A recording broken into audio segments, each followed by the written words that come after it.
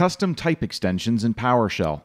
Hi, I'm Don Jones, and you might not find a ton of uses for custom type extensions in your environment, but man, when you do find that one great place to use these things, they are a lifesaver.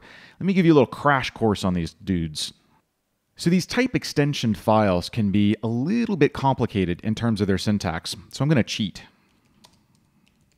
I'm going to go to PowerShell's home directory, and in Notepad, I'm going to open types.ps1xml. That's the native type extension file. And I'm just going to grab the beginning and opening tags. I need to make sure I grab this XML tag too. We'll put that on the clipboard, come back here into the ISE, create a new script. I'm going to go ahead and do a save as on this one.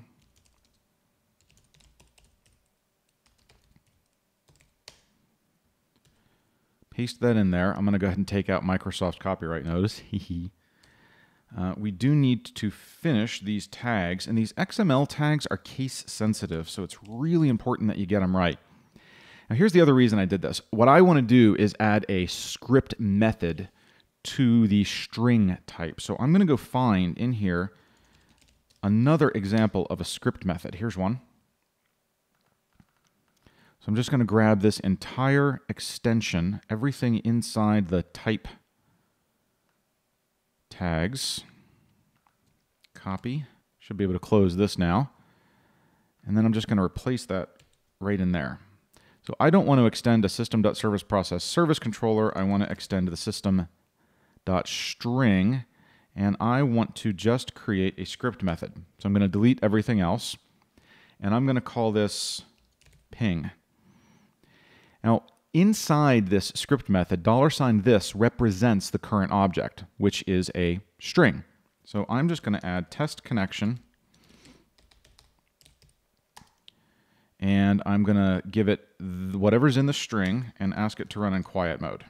So here we go. I'm going to save this and then hop down to the normal shell. So normally, when I have a string, like let's say x equals localhost, if I pipe that to get member, you can see that it is a system.string. There we go, system.string, and it does not have a ping method. It would be in here somewhere. They're usually listed alphabetically. So now let's load my custom type extension. Update type data. I'm going to append my custom. No error messages is a good sign. That means your XML validated. So let's try piping x to gm again. And now we've picked up the ping script method. So let's try x.ping. Fingers crossed. Yay, it worked. X equals not online. X.ping.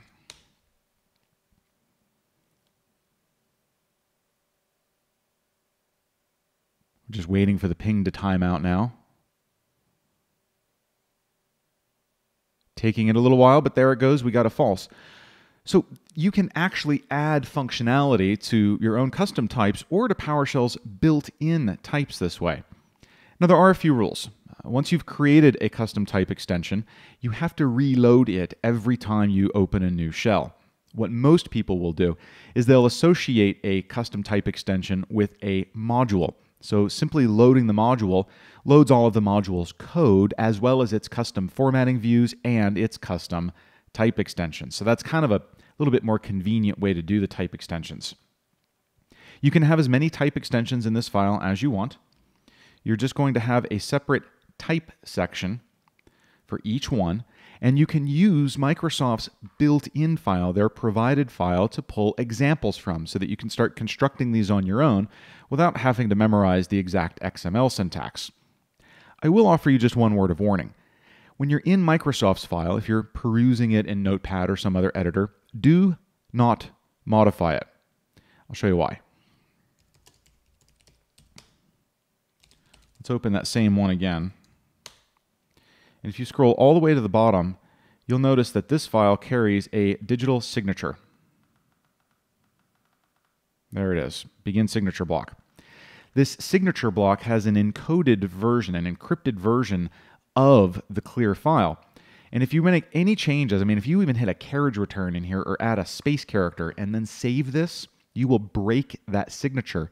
This file will stop loading, and PowerShell will stop working the way you're used to. So just be careful not to do that. I hope this has been informative for you, and I'd like to thank you for viewing.